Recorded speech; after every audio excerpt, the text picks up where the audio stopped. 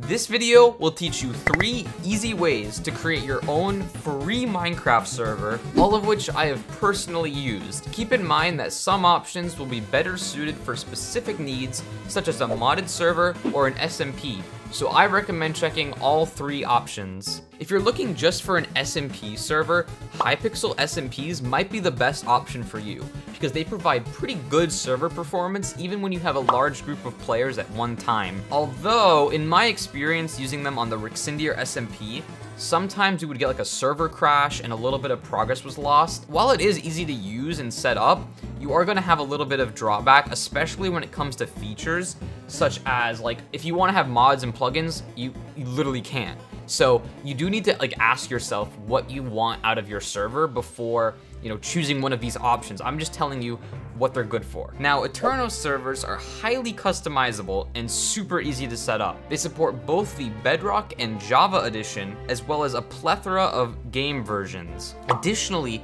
they come with the greatest plugin and mod support, which can even be downloaded directly from the website where you set up the server. You can also change the server properties in a very user-friendly way instead of going into the files and changing it yourself. It's gonna take longer than some of these other options on this list, and especially paid servers to start.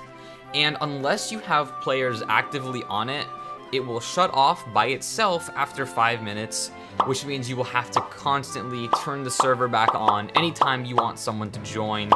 The other drawback is going to be server performance, and you really would be expecting this as it's a free server, although I will say the other 2 options on our list are better. You may see other servers giving, 2 GB of RAM like Eternos does for, quite a bit of money, right? Well, they're not going to be quite equivalent just because they have the same amount of RAM. There's a lot of other factors that go into servers, but in general, as long as you don't load too many chunks at once, or try to cram a ton of different players on your Eternos server, you should be totally fine. One new and obscure option is actually using a Minecraft client, and you may have heard of it. It's called Feather Client, and they allow you to host a server with just as much, if not more, customization than the Eternos servers. And it has the potential for way better performance because you actually run the server on your own computer's hardware, which most likely has more than 2 GB of RAM, right? And it also means you can keep it up as long as you want, assuming your computer is on. Now, the problem is if you have like unreliable or slow internet. Now, assuming you want to actually modify the server properties, the mods, the plugins, it's gonna be less friendly to the user than Eternos. So you're gonna have a little bit of a learning curve. It's not that hard, honestly, but if you're just setting up a basic server, you're fine. Okay, now keep in mind, it's running on your computer, right? So you're actually gonna have similar performance to like a single player world, which is really, really good. But for people kind of far away from you, especially if you have that bad internet, it's gonna be pretty laggy. So the thing is, some people might like that as an advantage, but in general, that's not something you want.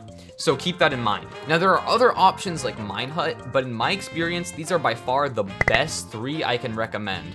Feather Client's hosting can be really good for like a building server with World Edit installed, but if you just want a casual SMP server, definitely go with the Hypixel SMP. Though Hypixel servers have been declining, click this video to learn more.